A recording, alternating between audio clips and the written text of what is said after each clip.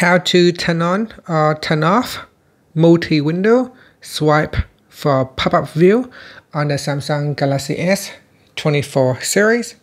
First, tap on the home button to go back to the home screen, and from the home screen, swipe down at the top. Then tap on the settings icon.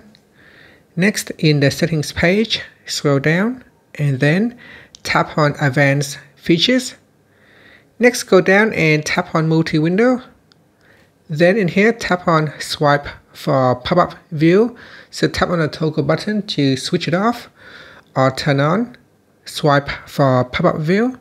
Now if you tap on the left hand side panel, in here you will also be able to change your top corner area. So you can change the size area to make it larger or smaller when you are trying to use the swipe for pop-up view. So you can see this is small area and this is a large area.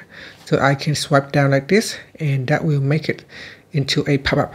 So here I can expand it, swipe in on the corner, and I will turn that up into a pop-up window.